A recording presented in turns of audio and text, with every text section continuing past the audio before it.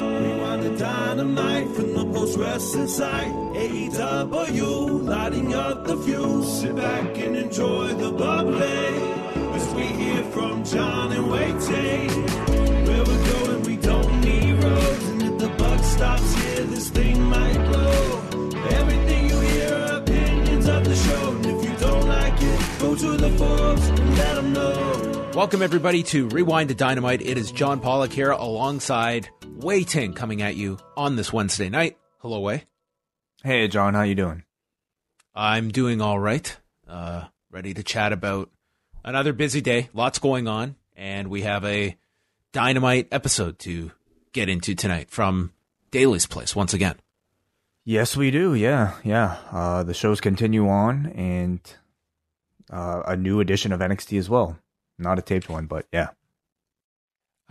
Yeah, I mean, this was from... it was taped, I guess. But it was taped, but yeah, still new content. Yeah, they were at Full Sail tonight, and it was Tom Phillips and Byron Saxton calling the show tonight. And yeah, next week they're going to start rolling out their takeover matches, including 2 weeks from now, they're going to do Tommaso Ciampa and Johnny Gargano. Mm-hmm. Yeah. So that's what's coming up on the NXT horizon. How are you doing? How's everything? How's life? About the same. Same as yesterday and the day before. That's good to hear. Yeah. I'm going to mention off the top that on Thursday, I'm making my big return to the Cafe Hangout. I will be with Wai on Thursday, 3 p.m. Eastern time, and we're going to be dedicating a lot of time on that show to the debut episode of Season 2 of Dark Side of the Ring, chatting about the Chris Benoit documentary. That way, have you gotten to see the whole thing by now? I have, yeah. I watched it on Crave last night. So it did end up on Crave? Yes, it did, at 10 o'clock. Okay, right. The whole 2 hours. Correct, yeah. I mean, the first hour was already up, and right. Then the second hour appeared yesterday. Yep. Gotcha. So Wai and I are going to give our thoughts. I specifically want to talk to Wai and get his view on the documentary. So that will be coming up on Thursday. And then we'll open up the phone lines, and I want to hear feedback from the listeners for those that have gotten to see it. And we'll go through whatever other news is going on, chat a bit about NXT, whatever else is happening. So that's Thursday on the Cafe Hangout. I'm excited, Wai. And I encourage everybody, if you've seen it, to check out John's great interview with Jeff Merrick. That's on the feed right now, talking about Jeff Merrick's thoughts about the entire documentary, because he, not just a former wrestling podcast host and a former co-creator of The Law, but also somebody who was close friends with Chris Benoit at a time. So it was a really fascinating discussion with a lot of great insight. Yeah, I would say that Jeff was someone that knew Chris extremely well, and there were many stories in there that I had never heard before, and quite the line that he was given by Vince McMahon about being a carnivore that loves to devour steak. And man, I don't know, maybe that the influence of that interview has already been felt in the wrestling world tonight. I don't know. Very possibly, I wonder. So you can go check that out, that full interview. It's almost an hour. It's up at postwrestling.com. It was very kind of Jeff to join me and talk about what's obviously very a difficult subject. So, and he also saw the documentary, so providing his thoughts on the piece itself. What else do we have going on, Wai? Lots of news to get into. Shall we move over there? Yeah, let's do it.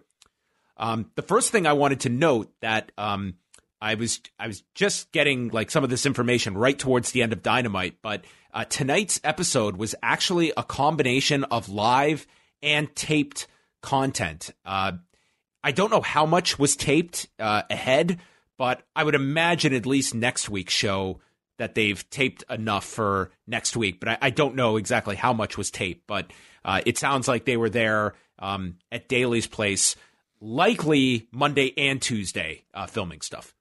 Oh, interesting. Okay.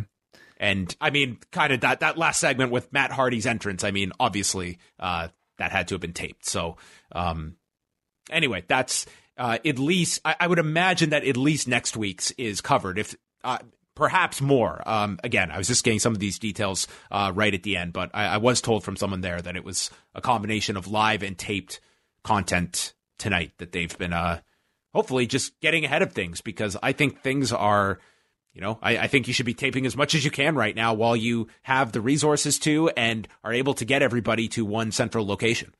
Yeah, at the rate things are moving, who knows when, Florida will institute a citywide shutdown and you can't even do a show like this. So, and also really for the sake of everybody's travel, to limit all that as much as possible. Yeah. Yeah. Orange County in Florida, they're actually instituting a stay-at-home policy that goes into effect Thursday night. There are, like, as we've seen with some of these restrictions, like there are exceptions for certain places.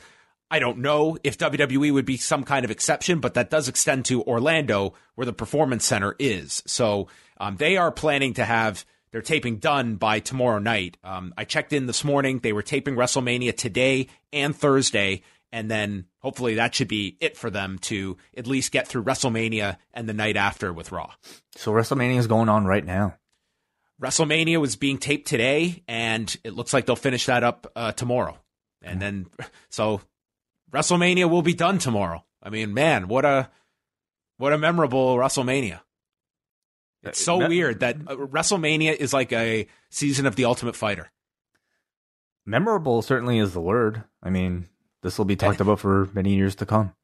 We'll always discuss the year WrestleMania. It's always going to be like 40 years from now. What WrestleMania drew the least amount of fans? And this is going to be that stupid person who's got the trick question, and it's this year's where this year drew 0 fans. Yeah.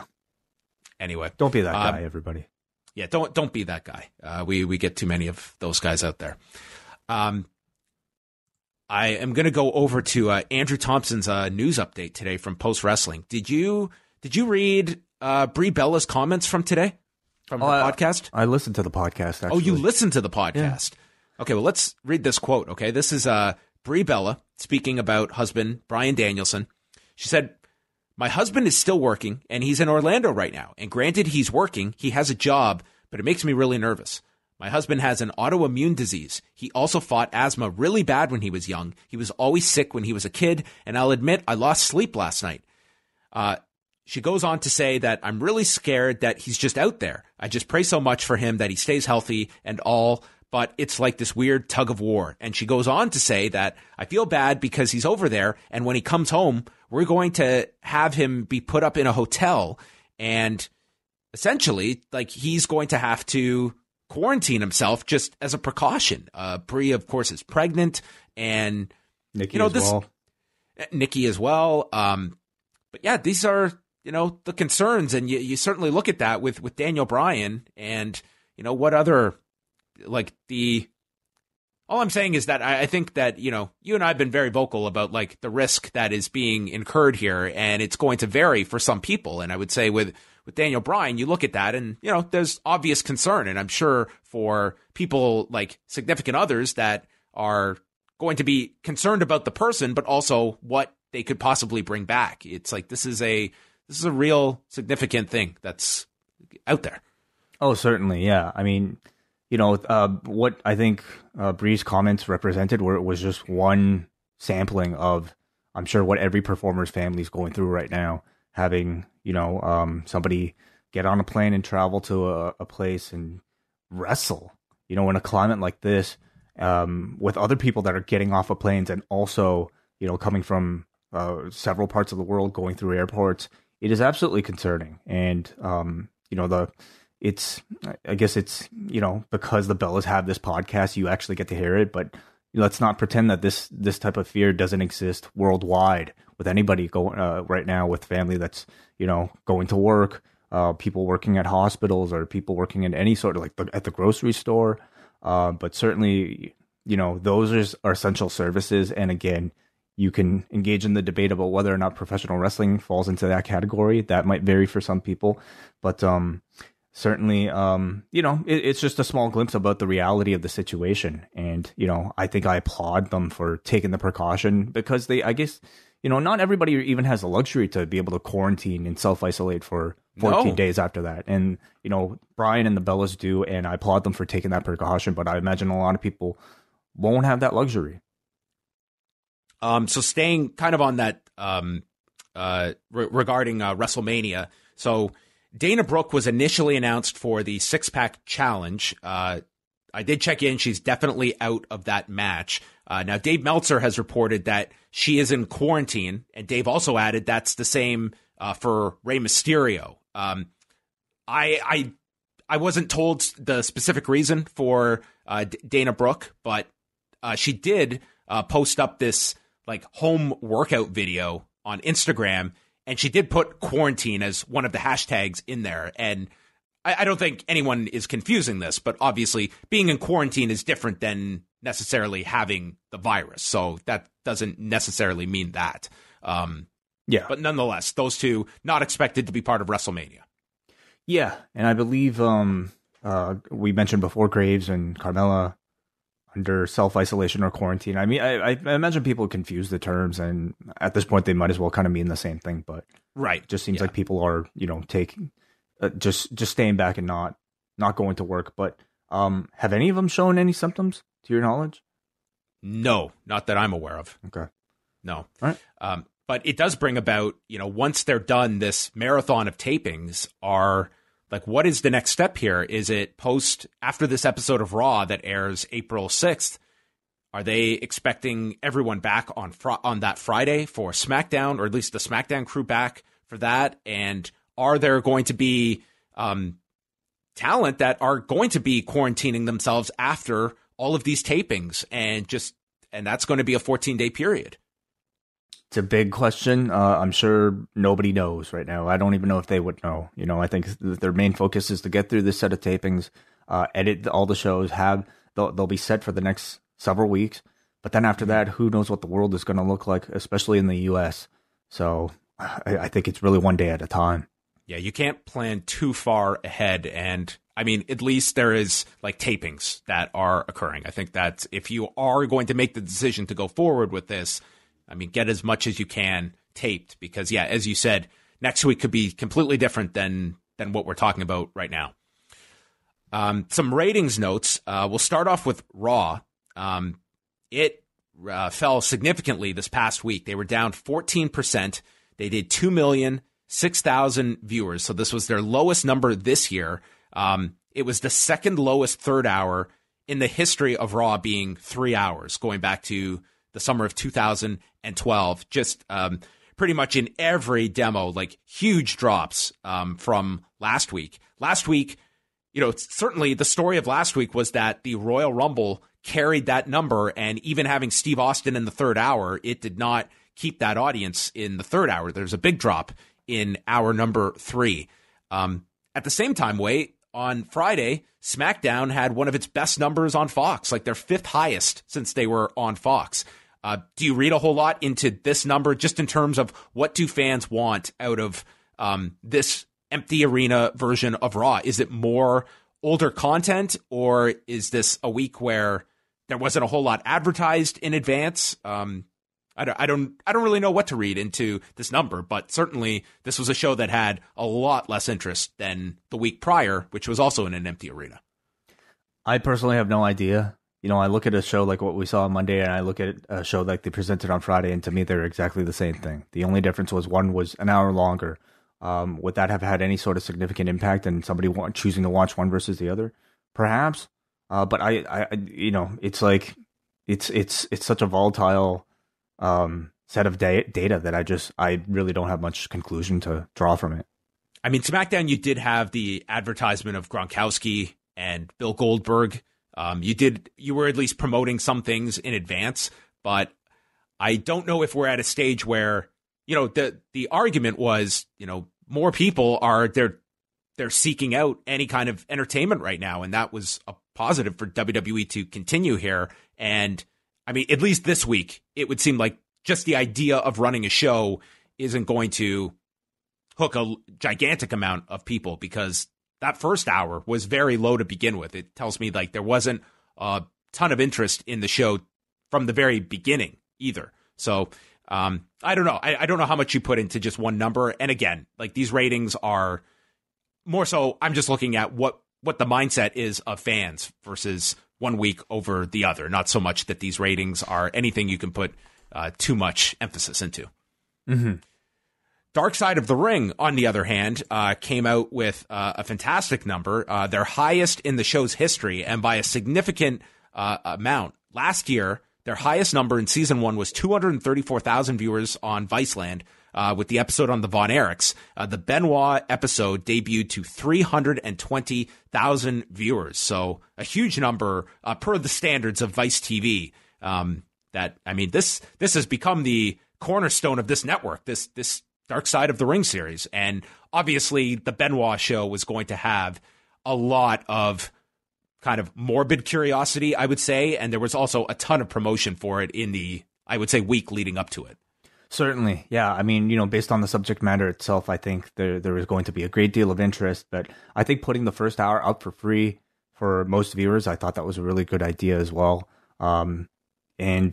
It was like, I think coming off of the first season, everybody recognized that this was going to be a high quality show about a topic that, obviously doesn't get that much coverage elsewhere. So, it does not surprise me.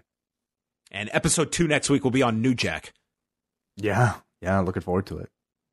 And the last note here, Davey Boy Smith Jr., Lucas Steele, and Joel Redmond, they were the foreigners that were part of the Champion Carnival that is still tentatively set to start next week, but they are off of that tournament. So I know Davey Boy Smith Jr. was extremely looking forward to that tournament, but it looks like the situation in the world is going to prevent them from going to Japan.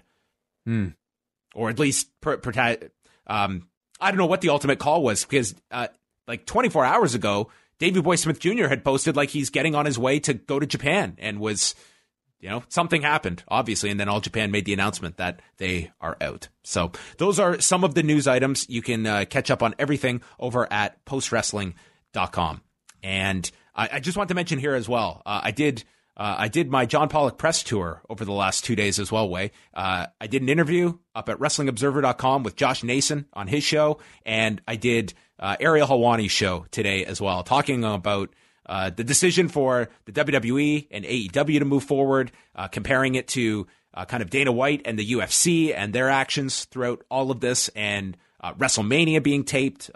Lots of the subjects that we have covered, speaking with both of them. So if somehow you listen to our shows and you're not tired of my voice, there's more of it out there this week. There could never be enough John Pollock. I don't know. I think I'm certainly pushing the limit this week. Well, I think people could use more, and they could, of course, pick and choose. So, yeah, awesome. Great. So that's Wrestling Observer.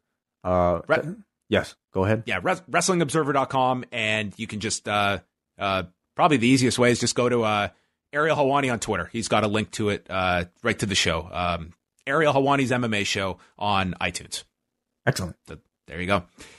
AEW Dynamite from Wednesday night at Daly's Place, and off the top, Tony Schiavone is out there with Cody and Kenny Omega at the commentary position, and they tell Tony he's always been part of the elite. And I guess we can talk about just some of the changes off the top.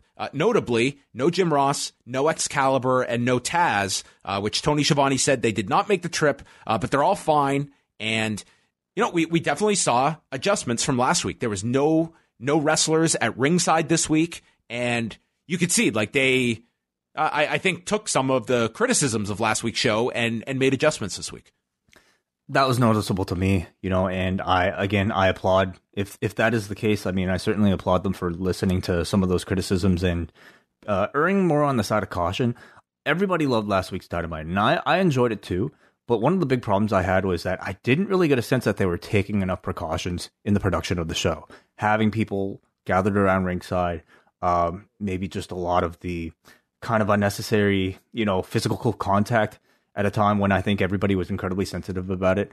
I kind of felt like they weren't even taking as many precautions as I saw in WWE productions. So seeing all the changes they made a week later, to me, I think was a good indication that they are aware that perhaps, Tully Blanchard doesn't need to be there. Arn Anderson doesn't need to be there. Jake the Snake Roberts can film a vignette from home and have just as much effect. I was happy to see a lot of the changes, because even though I would definitely say it made for a lesser quality of show, I think other precautions I think are just more important right now. Yeah. I'm probably going to get all my qualms with this out of the way, because it was really just in the first match that there was a little bit of stuff, but certainly a marked improvement from last week. So they tee up the show. Cody says when they mention Kenny Omega defending the AAA Mega Heavyweight title against Sammy Guevara, that there is a receipt coming for Guevara because he popped Kenny's eardrum last week. And then we did kind of this awkward transition because Cody's in the booth and then he's got to go do his entrance because he's in the first match against Jimmy Havoc. So he comes out, and before he leaves, he looks to Kenny and he looks to Schiavone, and they do the elbow tap. I was like, well, it's nice to know like they're being very conscious of, you know, the issues at large. So they bump elbows. Cody makes his way to the ring, handshake to Aubrey Edwards right away. Yeah. I was just like, if it wouldn't even strike me so much other than they just did the elbow tap like 30 seconds before this, acknowledging that this is a handshake-free world at the moment. I'm sure it's kind of tough to maintain throughout the day, especially in the wrestling business when everybody's expected to shake hands so often. But I also imagine if you agree to participate in a pro wrestling match, you are kind of like agreeing to a level of risk. And that not just includes the participants in ring, but also the referee itself. I did think like there were other instances tonight where I thought they were taking great caution. So pretty much like the only things that I really kind of saw is like kind of just were a little off-putting. We're really in this one match. So let's also make mention, of course, the cancellation Blood and Guts, which they didn't necessarily announce, but that's fine. They announced it online, but not in the body of the show. To my knowledge. No, you're right. They didn't mention that tonight. So and also the lumberjack match or the parking lot brawl. Yeah, all those. None of that took place, or at least not tonight. So Kenny is on commentary with Tony Schiavone and mentions how this is a good-spirited show to lift up everyone's spirits. And here's Jimmy Havoc using closed fists, and he clearly needs the win more than Cody does. Cody did hit a Cody cutter and a figure four as Jimmy Havoc pulls at Cody's earlobe to try and break free. Then they fight on the floor, and they make their way up to the broadcast area where Jimmy Havoc takes someone's previously used headset and puts it on, and then grabs Cody by the tongue, and then with his hands takes this headset off and places it back. Right. Yeah. That will be the end of my annoyances here, but completely unnecessary here. Yeah. I agree. Cody goes to the back and then runs back with a lariat, sending Jimmy Havoc into the ring. Cody fights back. Weight belt gets tossed over to Brandy and then goes for another Cody cutter, and Havoc catches him with an armbar. And then Havoc is manipulating the wrist, which Kenny Omega says shades of Konami in Stardom. Yes. What a shout out. I guarantee you this guy watched the Cinderella tournament on Tuesday. I'm sure he did. Cody ends up getting out, hits 2 crossroads, and wins the match in 10 minutes and 41 seconds. Something to also mention was that instead of having people ringside, they would constantly cut to the back. And it looked like some sort of like room or trailer just full of, I guess, members of the roster that were present. And they were kind of doing the same betting thing. You had Shawn Spears back there. Austin Gunn was back there with Billy Gunn. And they were kind of trying to fulfill some of that same ambience that they provided last week, except this time from a backstage setting. And, you know, it wasn't really all that lively for the most part. The first few times they cut there, it wasn't until Chris Jericho stepped in and really... It was almost like, you know, he was watching this and he was like, man, do I have to do everything around here? So he popped in the back and like his energy definitely added something to fill the silence that ended up, kind of dominating this match, I would say. I thought the match was fine. Not necessarily anything that eye-catching. Again, I think, you know, we're talking about a period now where it feels like matches are being out there, are being put out there just to kind of fill content time. And everybody, of course, tries their best, but it was a fine match. Yeah, it was all right. You know, not great, not bad. It was just, you know, I was satisfied. It with was a new match for people that are in dire need of new wrestling content. Yeah. In terms of the locker room cutaways, you know, I thought that okay. they have acknowledged like having them ringside is not the wisest idea. So we're going to do this. We still want to have that ambience. I thought it was like a good idea. I just thought it kind of wore thin by the end of the show. Yeah. Yeah. I mean, I thought it was really good when Jericho was there. By the time you kind of got to the end of the show when it was like Austin Gunn and Dasha, it kind of felt like those, you remember like when they did the draft on Fox and USA and they would cut to the back to see the reaction of the, quote unquote network executives. It kind of felt like that staged and that canned, but again, they're trying, they're trying to provide some ambience. Then they had a taped video with Jake Roberts in front of a fire. He said that Lance Archer is chomping at the bit to get in the ring and somebody from AEW he wants to get his hands on. Jake is the best mind in wrestling history, and when AEW launched, he did not receive a call. So he tells Cody to bring the old man, Arn, and whatever her name is, sit down and give us something to sign so that Cody can meet us just once. And they did this extreme close-up into his eyes, and we go back to the ring with Cody, who is still in the ring from his win, reacting after watching Jake.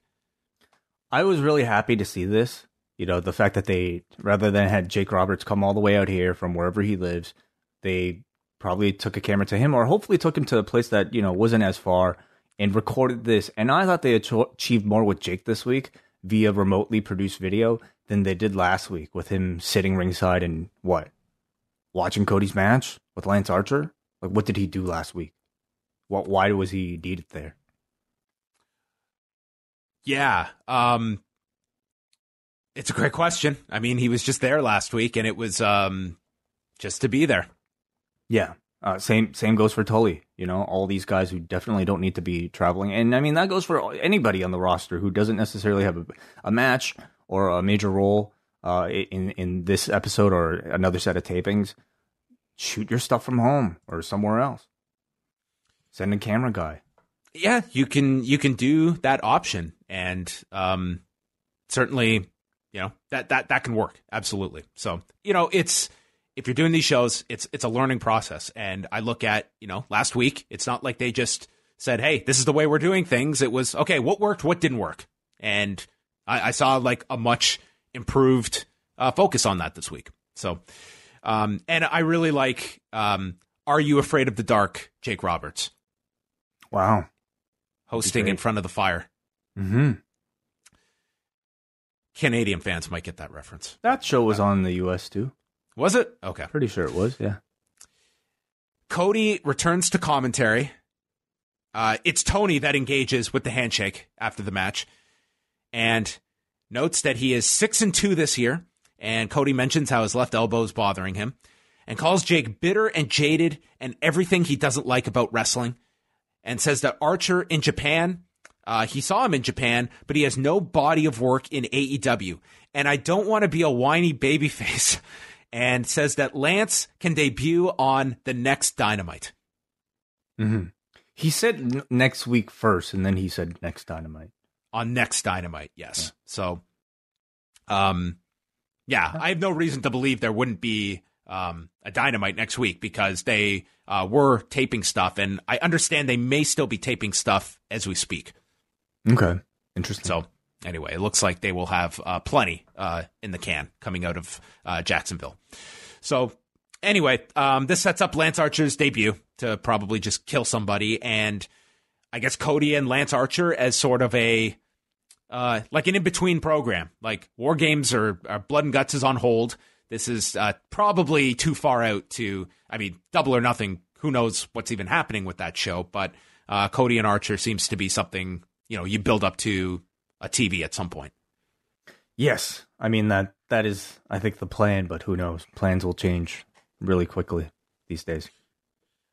There was a cool video with Darby Allin addressing Kip Sabian. He doesn't see anything super bad about him. They're just words. He's got these inner circle cutouts that he had before and is wearing their faces with the eyes cut out. And Darby has known some super bad people. Sabian is a sacrifice for the sins of the inner circle and then puts all the cutouts onto a table, douses it in gasoline, and lights the table on fire. You know, last week they shot the Lance Archer video at Darby Allin's property. Yeah. Yeah, that was really cool. So I guess that's what Jake and Lance Archer were there for.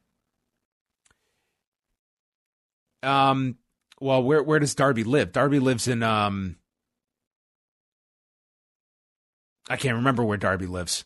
When Damien did the location shoot with him, where does Darby live? We should ask Damien. Is it not in Georgia? I'm not sure. Anyway, okay. We'll find out before the end of the show. It's just escaping me right now. But everyone tweet us. Everyone let us know, because we'll never find out if you don't. Anyway, I like the video. It was cool. It's really cool. And, you know, I think because AEW has sort of set a precedent of allowing so many of their talents to go out and film their own vignettes with, you know, their own friends, that type of freedom, I think, will really help them out in these weeks when production is going to be so limited. Yeah. Moving on, we go to highlights of... first we have the match here. Kip Sabian out with Penelope Ford taking on Darby Allin. And this was where we just got Schiavone with Cody. And how did you feel about Cody on commentary for the bulk of the show? I liked him. I liked both he and Kenny. And I think, you know, Kenny seems to be more of the type to maybe focus on like the moves. But, you know, both of them I think were good candidates because I think they're both very well spoken. Cody, I found more somebody who was there to convey character and story. And I thought for the most part, especially for somebody who doesn't do this regularly, both of them I thought did a good job. I thought so too. My rule with like new commentators is like the first like 15, 20 minutes, do not judge them on that. You'll either love them and it's probably too high of a praise, or you'll hate them and it's too harsh. And I think that you have to give an assessment after the show. And I thought like Cody really to me got like the rhythm down, and you know, he was mixing in a lot of old references, which I think probably works with this audience, but and he added like for Tony especially. And for Tony as well. Yeah, you know, he was going to latch onto those. And I really liked a lot of the details of like Cody's analysis throughout the matches. And I thought for a guy that's probably done very minimal commentary in his career ever, I thought he did a really good job here. Let's also remember that these guys are probably on the headsets every single week anyway, listening to the commentary and maybe even in some cases feeding things to say. So I definitely felt like they were the right choice. I mean, these are guys that are going to have to be at these shows anyway. So, yeah. So Penelope Ford ends up... First, Cody compares Darby Allin to Sting and mentions the connection to the younger audience. And then this just sounded funny given the situation. He said, "You can see all the fans in the audience that are dressed like him with the paint." Ford then pulls Sabian out of the way as Darby crashes through a guardrail, and we go through a break. We had a comparison of Baby Doll to Penelope Ford, and Ford then shoves Kip Sabian away on the floor. Allin comes back with a lope, and they clear the protective padding on the floor to hit the floor, allowing Cody to mention Bill Watts when they had gotten rid of the protective mats for a period. He emphasizes at one point when Kip doesn't put enough weight onto the chest of Darby Allin as he's going for a pinfall. And then it's Darby making his comeback, ties up the legs with a Gibson leg lock, a.k.a. the Last Supper that Tony identifies, and Darby Allin is victorious. Good athletic performance from both guys. This time I found it interesting they didn't bother cutting to the back for any sort of like ambience or commentary, but I enjoyed Cody on commentary. I thought Tony, you know, for somebody who's not a play-by-play guy every single week, I found it very nostalgic to hear him do play-by-play again, and I actually enjoyed it for that reason. He didn't really kind of sound too out of his element, you know, when it was time. Like, he seemed to like know enough moves to be able to call the moves. He acknowledged that he didn't know as many as Excalibur, but I thought he did a perfectly fine job. But, you know, these matches, they're you know, I think it's great that they're happening, you know, because a lot of people seem to need it. But it's really tough to get emotionally attached to any of the matches, I have to say. Especially this week, I think, with the lack of, you know, sound. But that's just kind of what we're dealing with. Then they showed a highlight package of Jake Hager, and he did the squash match with... But before that, there was a PSA for Las Vegas, which I don't know if it was like a Toronto or a TSN only thing, but I wonder if like Americans saw it too. But, it just reminded me about Double or Nothing. Oh, I missed that. I didn't see it. What was it, just in general? Like, a lot of companies now are doing sort of like, everybody's getting junk mail of like every single company talking about how they're going to handle the COVID-19 crisis. And now that's permeated to television as well. And this one was kind of Las Vegas's version, where you had like a big drone shot of like pretty much the empty Las Vegas Strip. And the tagline was pretty much like, we know it's really difficult to travel now. When you're ready, we'll be ready. Okay. Well, that's words of encouragement from Las Vegas. Glad to know they're thinking about everybody. And I think the goal is for you to think about them as well.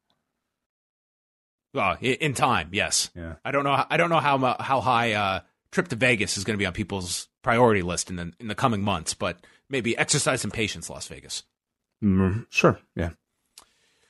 Jake Hager took on Florida wrestler Chico Adams. This featured a Vader bomb, Uranagi, and an arm triangle to win this one in 1:06. And it was really just to set up the post-match, which was Jon Moxley walking out with the AEW championship to nail Hager with a paradigm shift after they exchanged blows. And then Hager responded by going for the ankle lock. So the idea here is that the paradigm shift did not keep Jake Hager down. Moxley escaped the ankle lock, and then Hager took a powder, leaving to the back as Moxley was left in the ring. Seemed to have no effect on Jake Hager, this paradigm shift. So, yeah, next program, and presumably you would think one of the matches that they might have taped? Possibly, yeah. They certainly set this up because after the break, Moxley did a promo.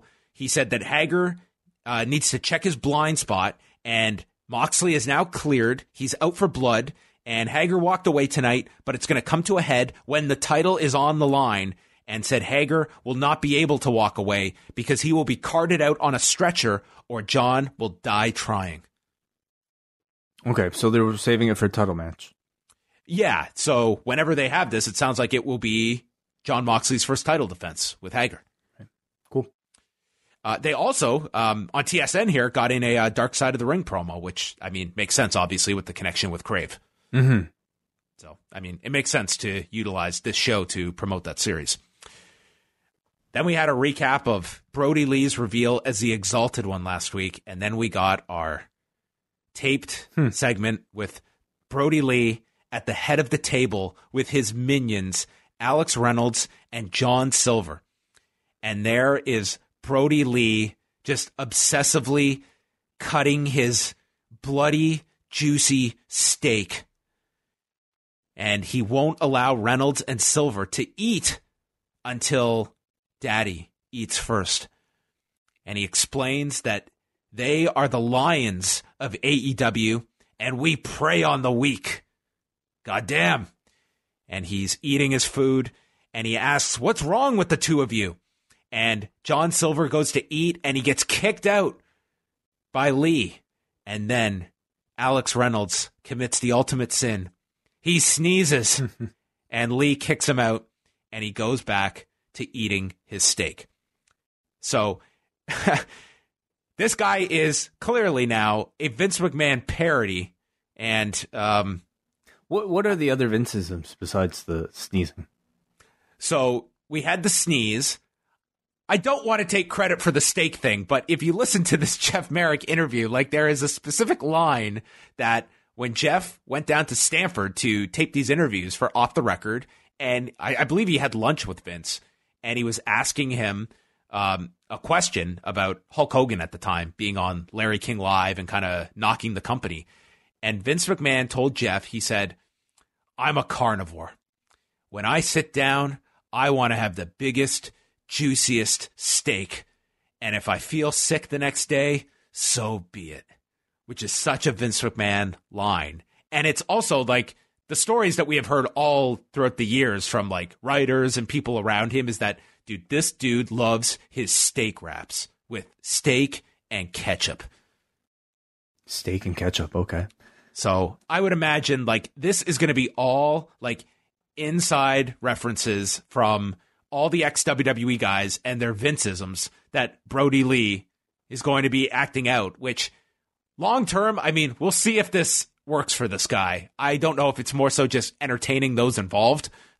If this is going to land with fans that maybe are not going to get all these references. Like, honestly, I would say AEW fans maybe are more inclined to know about like the sneezing stuff, but that's not like the most common knowledge, I would say, to someone that is a fair weather fan of pro wrestling that are going to get these things. But maybe that's besides the point, that the overall presentation is, here is this overbearing tyrant in Brodie Lee, and they just happen to be referencing something that fans are either going to get or not get, the double meaning to. If you didn't get it, I maybe you would have just thought this was like a, hygiene thing. Yeah, it's like maybe he's doing a Howard Hughes gimmick. Sneezing?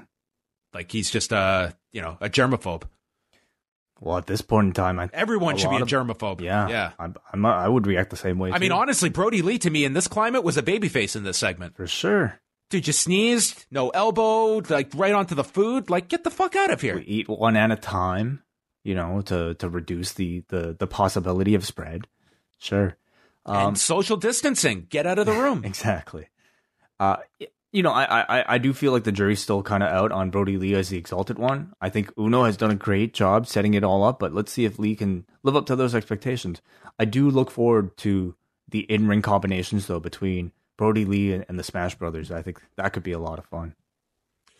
Well, Brodie Lee, his first AEW opponent was QT Marshall, who was billed from the Big Apple, which Cody corrected his own wife and said, he's from New Jersey, and then made fun of his hair loss. Cody, I think, had his own nickname for Brodie Lee because he mentioned so many times that I knew him by a different name. He said this like 3 different times. Oh, okay. A lot of us did, I guess. Yeah. Well, this is Lee's first match since November. It was all Brodie Lee until QT Marshall hit an enziguri and then ran into a sidewalk slam and a discus lariat as Brodie Lee won 2 minutes, 58 seconds. Yeah. This time they do cut to the back, and you had Austin Gunn holding up a sign complaining about somebody farting next to him. So that was sort of the thing. I mean, this was a debut for Luke Harper. Personally, I would have liked to have seen more of a match like what Jake Hager had. I think this should have been a quick squash against somebody on the level of a QT Marshall, or they could have saved Brodie Lee's debut up for somebody a bit more higher on the totem pole if they're going to go back and forth with it. But I mean, this was okay. It was fine. Yeah, to me, it wasn't a big impact for his first match. I mean, it's not the most ideal setting, but I would say, Jake Hager's came across more dominant, which is kind of the theme you're going for here. So we were promised an update on Nick Jackson, and the update came courtesy of Vanguard One, who flew all the way to Rancho Cucamonga, California, and got into Nick Jackson's garage, and he is around 61% healed. This was great. I loved it. I thought this was pretty clever. Mm-hmm. It was also very funny because when they teed up Nick Jackson update, they had the photo of Nick underneath the garage bleeding from the mouth, and Cody calls out the selection choice for the photo. I thought that was pretty funny. God, I would too. Imagine how insensitive. Who chose this photo? He's bleeding from the mouth. He's underneath. I mean, imagine someone if they were trapped under a car or something. Coming up at 6, the latest on the poor man who was locked under a car and needed the jaws of life to break free. Oh. Here's a photo of what's coming up at 6 o'clock. Mm-hmm. Kenny Omega, Sammy Guevara, AAA Mega Heavyweight title. And man, I had my volume down so much for this whole thing, and I just turned it up. This is way better. Oh, okay. Good. Have I been screaming at you? No, you sounded fine. Kenny Omega, Sammy Guevara for the AAA Mega Heavyweight title. So Sammy comes down, and ringside, he's got hand-drawn pictures of Chris Jericho, Brandi, and Cody drawn with the caption of the captain with a forehead that resembled Joanna Jędrzejczyk's from a few weeks ago when she fought Zhang Weili. Right, okay. Was it yeah, Cody was trying to figure out which Star Trek captain this was because it didn't look like any of them, and he was like having fun with it. He ended up maybe deducing it that it was what's his name, Chris Pine. That reference escapes me. I don't from the remake. Okay, yeah, not my cup of tea. So this was the captain from the latest movie. I guess so. Okay, I rely on you for modern day. Oh, I'm not a Trekkie at all. Well, compared to me, you are. Sammy attacked Kenny's injured right hand, and they go to the floor. And Cody notes a bit of a playoff vibe here from Aubrey Edwards, who's just kind of letting them go here with the count. They go to a break as Sammy starts sticking his tongue all over the photo of Brandi, who is looking repulsed as they cut to her here. That is pretty gross. Sammy is then trying to flirt with Brandi, which leads to him getting slapped.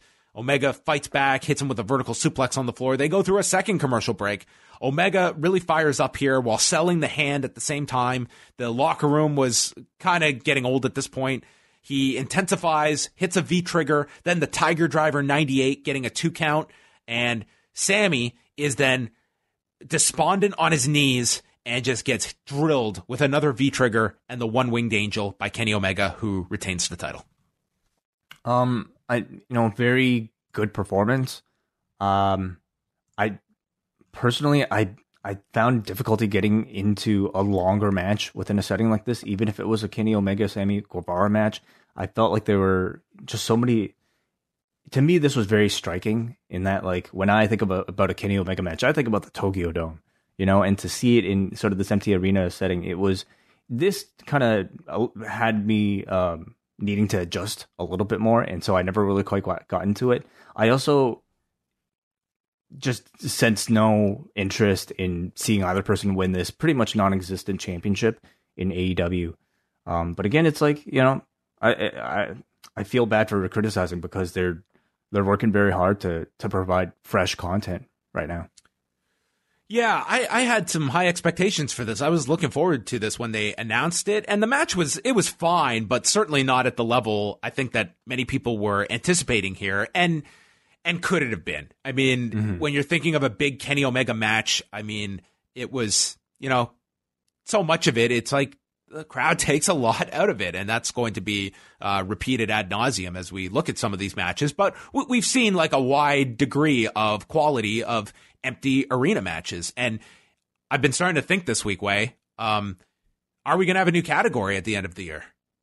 Best empty arena match. I think we have to this year. Oh, boy.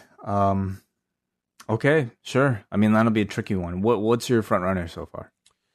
So far, mine would probably be Will Ospreay and B. Priestley. Although B. Priestley was also in a tag with Jamie Hayter last week. That was also very good. Probably Will Ospreay and B. Priestley, I think.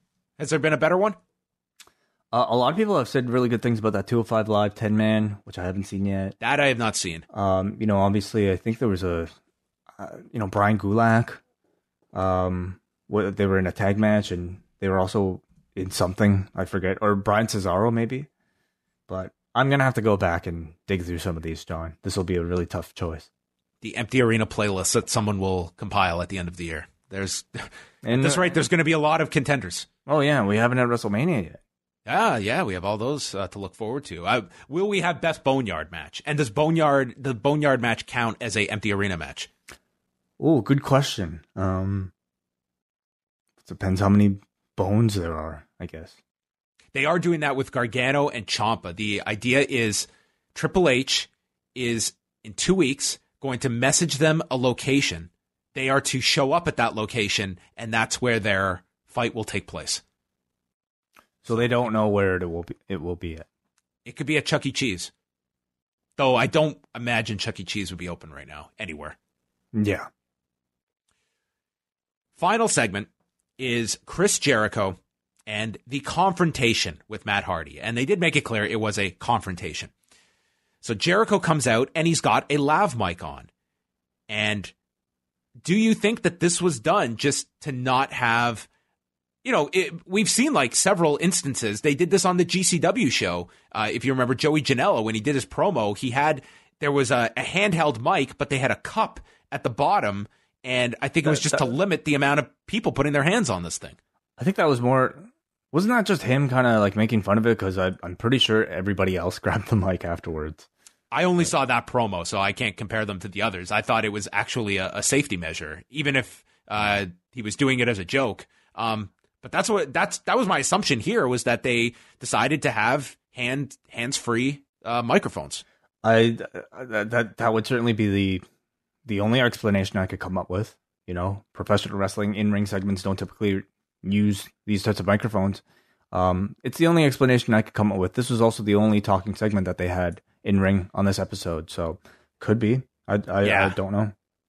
So it starts with Jericho, and he's pretty much just doing this monologue when and mentioning Matt Hardy, who he's known for 25 years, debuted last week. Vanguard 1 flies into the building, and he refers to Mr. Guard. I don't like you.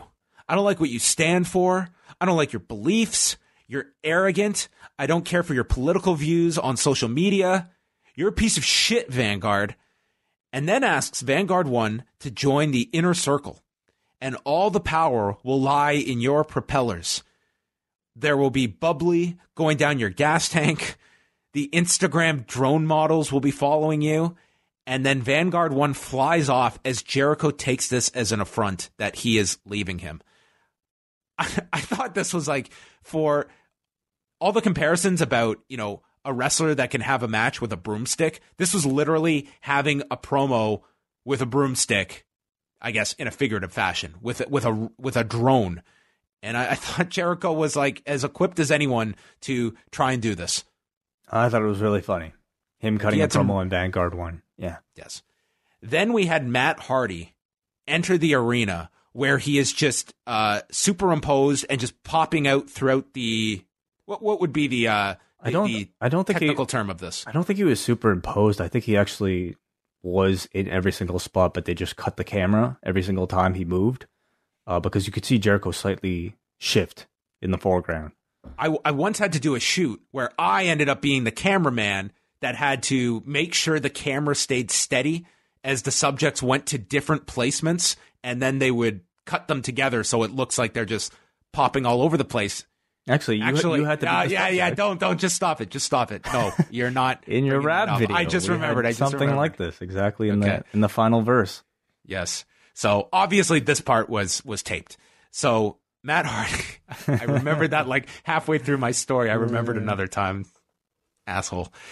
So Matt Hardy, he knew that Chris would come, and he says that I am magic. Matt says that AEW represents freedom, and this is Matt's Arcadia. He cannot let the inner circle ruin this paradise, and it must be protected at all cost. And Jericho says that I resurrect careers. I resurrected Jake Hager's. I brought Moxley here. I have made Sammy Guevara. I made Ortiz. I made Santana. And I can make you too if you join the inner circle. Matt responds that he is Damascus. He is over 3,000 years old.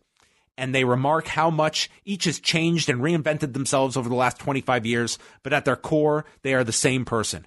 Hardy says Jericho is still evil and a hole of the ass. Jericho says that you're still the same Matt Hardy, living in the shadow of people like your younger brother, in the shadow of bad booking, and now in the shadow of Le Champion. He asks, are you inner circle or elite? Which leads to Matt yelling delete, while Jericho yells elite, back and forth. Matt then starts singing. He's pointing out Abraham Lincoln and Martin Luther King in the arena that Jericho would be able to see if he just believed.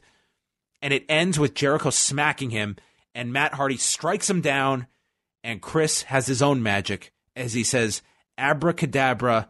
Matt Hardy gets his ass kicked, and we got the run-in of Sammy Guevara to attack Matt Hardy, and that prompted Kenny Omega and Cody to run in from the commentary position with chairs attacking Jericho and Guevara, and Hardy trying to launch pyro at them as the show ended.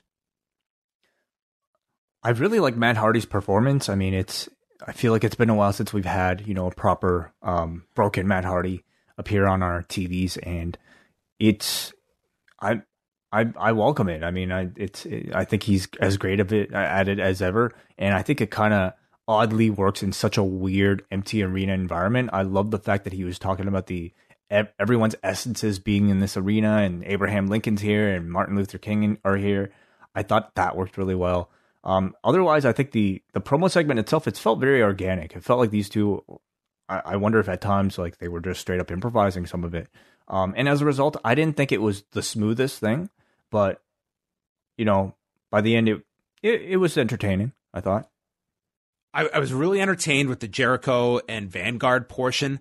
I thought that this segment was really tough without an audience there. And it was just, to me, it was very tough for these two to overcome that environment, because I would imagine like would be so enhanced if you had this audience, which, I mean, that goes for everything. But I think that we have seen, like, one of the things about these empty arena shows is that, especially on WWE, like those solo promos, a lot of them have come off very effective in that setting. We have not seen too much of this where it's a prolonged segment of two people going back and forth. And I think it was really tough in this environment for them, given how long they had to go back and forth with one another. And so much of it was just designed for crowd interaction, or the big pop when Matt gets to knock down Chris, or when the Elite run in with the chairs, and you kind of had to do it in this environment. So I thought it was tough. I do wonder if, like, scripted promos and scripted delivery, I wonder if that stuff comes across better in a closed set without a crowd versus, maybe something that is more organic coming across better with a live audience. This certainly felt like more like I had no issue with like them talking over each other, or like, again, it felt more natural in that sense. I really thought like Jericho solo with Vanguard won. I thought like that there's not too many people who could pull that off and make that as entertaining as it turned out to be. But, this is kind of the situation you're in. You try things and you find out things that work and don't work. I don't know if doing 10 minutes of this was in this setting, if you can really make these work. It's tough, really hard. However, our final words. We never know when he might get to do the sign-off again. We're out of time. Tony getting that in was awesome. Great. That was great. So that was Dynamite. It was, show quality-wise, I think a lot of people are going to prefer last week's show. But I do like a lot of the just changes that they made just to make this overall a more safer environment, just more cautious of all the things that they should be aware of as they're running these shows. So I really do applaud them for making adjustments this week. I agree with those sentiments. I would love to see more pre-produced elements. I mean, I know some of these segments were live to tape and maybe a combination this week, but I feel like, I think this AEW crew has done so much great pre-production work with Road 2 and Being the Elite and things like that, that now would really be a perfect time to showcase it, rather than, matches that I think appear less than, usual, and really sometimes just even highlight how weird they are. At the same time, I mean, even to produce a Road 2 requires people going to different places and, getting into rooms and getting into airports potentially. So they might be kind of, stuck with that as well. But I do feel like more pre-produced elements, more interviews, more storytelling elements, I think would make the show perhaps feel a bit more normal, a bit less strung together. Are you surprised AEW hasn't leaned on any of their past matches at this point? Like, that seems to be something like they're actively avoiding. Yeah, a little bit. I mean, not exactly sure why. Maybe they want to keep that for a different time, because who knows if they'll be able to do shows again after. But I don't know. I am a little bit surprised. But it's also not like they have the same library that WWE can pull from either. So I wanted just to recap this. So a few weeks ago, one of our listeners, I I think it's Joel Robinson.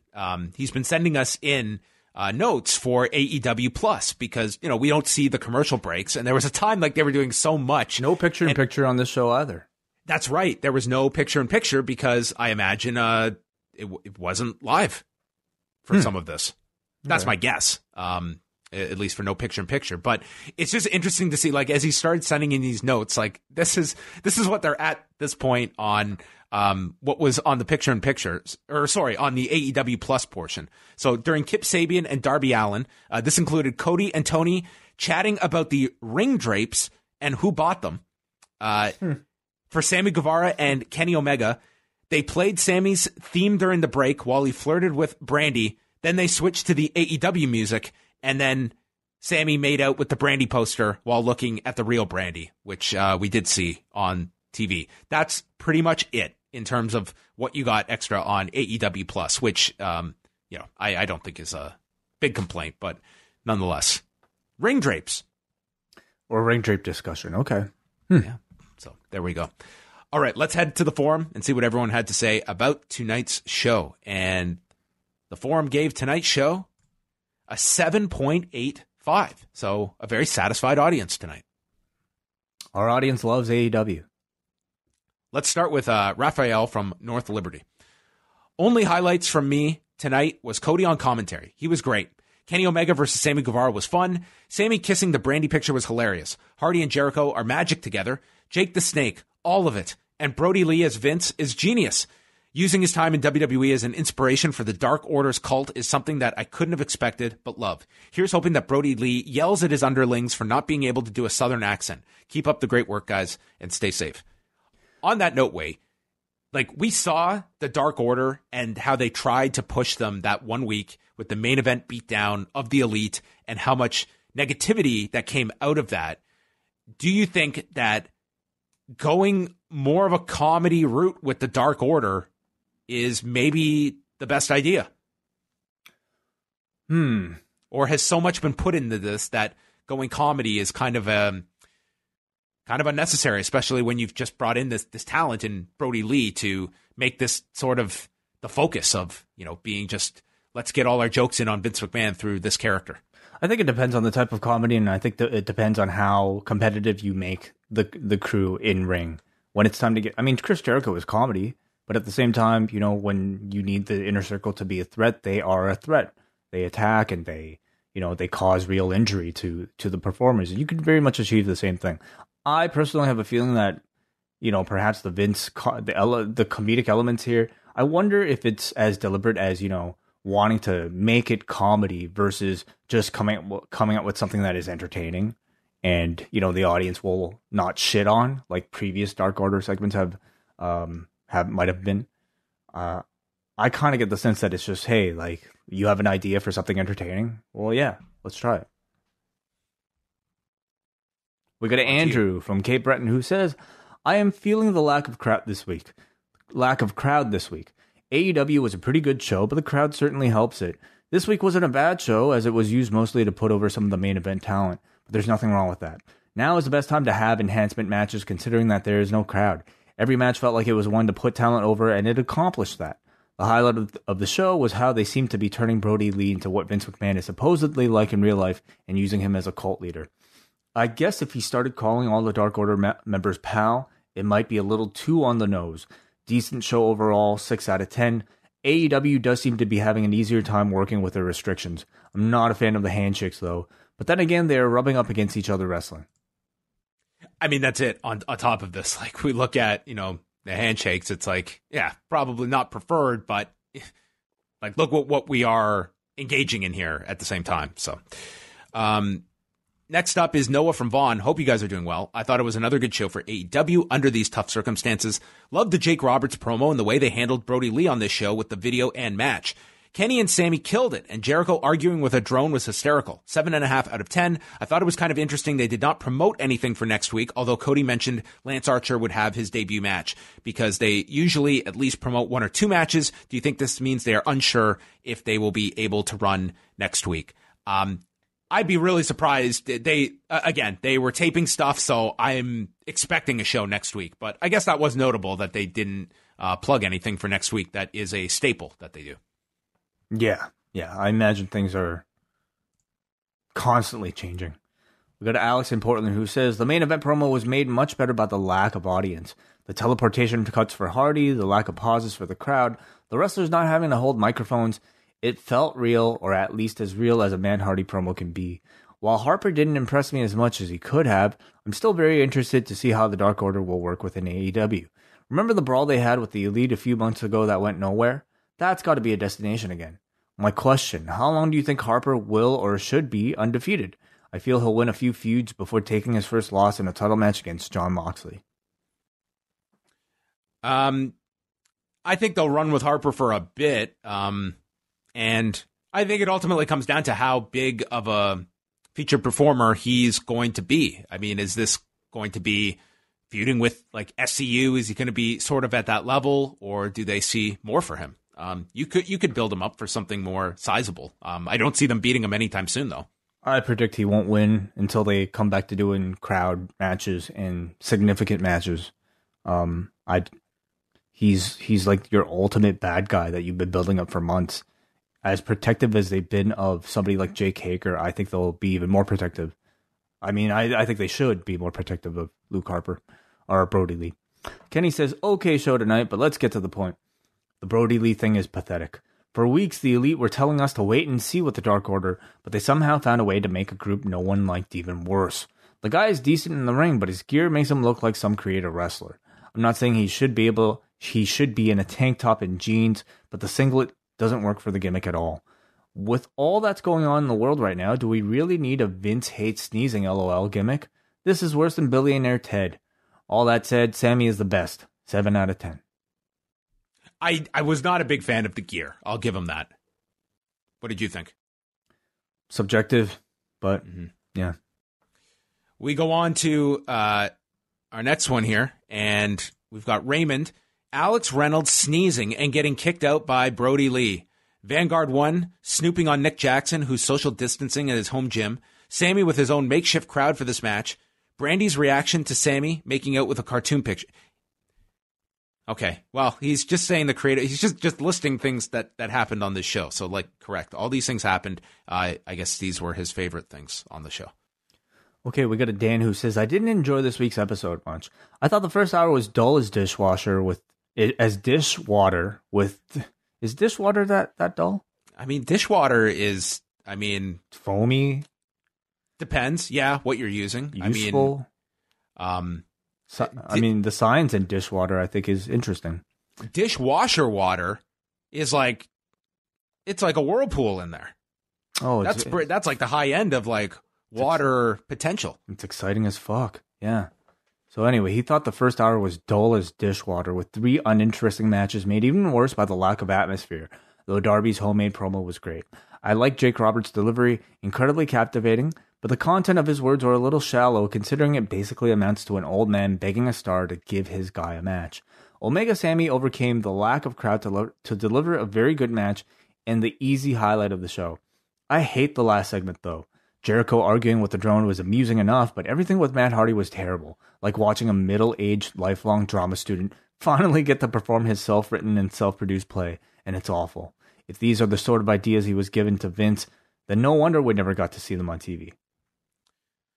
The difference is you've seen the Matt Hardy character work. It's not like this is just something that he's thrown against the wall and it hasn't connected. It has worked in the past. It has, yeah. In a different setting, though. Yeah, I do agree. Like, Matt Hardy in that live setting, I think it didn't fully connect with me. So I wasn't as big a fan of it. MJ. I love the Free to Delete series. Enjoyed last week's debut, but tonight's edition of the Broken Matt Hardy Experiment 2.0 was a big 0 for me. Felt incredibly flat. Would have been better served as Jericho visiting the Hardy compound for a chat. Pretty much every non-wrestling segment with Matt Hardy should be edited video. I guess the entrance was edited. Yeah, I guess he means like pre-taped, yeah. I like Jake's video. That was awesome. Lot of tonight's episode felt dumb. The backstage viewing, the guardrail comments, Brodie Lee video without the actual good tag team in Dark Order. Big miss for me tonight. So, you know, mixed reaction tonight. Yeah, I mean, they are certainly working with I mean, you have to remember they had a big show planned, and this was probably scraped together at the last second. And if they choose to go on to produce shows, they're going to be of this quality. I'm so glad they did not feel, well, we've got to do blood and guts this week. There was no need to do this. Yeah, I agree. Hold on to it. There's no rush to do that match now. Mm-hmm. That's the opposite of we must go ahead with WrestleMania because we just have to. It's, let's do it when it's ready. Let's maximize this. We were going to sell over 10,000 tickets for this match. Why would we just give it away on TV for 1 week in front of nobody? Where to me, it's, you hold on to it. That's a feud. You just have to snap your fingers and we're right back to it where the Inner Circle is going to take on the Elite and you can do it at a time when it works for everybody and you can maximize the value of presenting that match, because watching that match in this setting, I think that would have been awful. Just what an awful way to get this potentially signature match off the ground for your company. I think they should save it for a pay-per-view. You could, I think just the absence of this match, it's you're going to make people want this even more because it's being, postponed. If they were, who knows if they can do their pay-per-view in May, but I wouldn't be against that at all. Mm-hmm. All right. Well, thanks everybody for your feedback tonight. As we mentioned, we're going to be back on Thursday with the Cafe Hangout, 3 p.m. Eastern time on Thursday. And while we're at it, do you want to give everyone a quick note about next week's Super Cafe Hangout? Yeah, we've got basically our pre-WrestleMania edition of the Cafe Hangout next Thursday, April 2nd. And that'll start at 2 p.m. And it'll be live for everybody, not just patrons, at youtube.com/postwrestling. John and I will be taking questions from anybody through our phone, through Super Chat. We'll be taking questions for 2 whole hours about anything you guys want to discuss. And we'll also be trying to raise funds, selling a t-shirt for a couple charities to help COVID-19 support. So do join in. We look forward to hearing from all of you, regardless of which week it is. So that's tomorrow. We're going to be reviewing the Benoit Dark Side of the Ring episode. And then we've got Rewind to SmackDown coming up Friday night for members of the Cafe. And then we will also have a new edition of Thunderstruck coming out Sunday with WH Park. And then Sunday night, Wai and I will be back with an edition of the Double Shot. So lots of great stuff to look forward to. Go to postwrestling.com and postwrestlingcafe.com. That's it. Goodbye.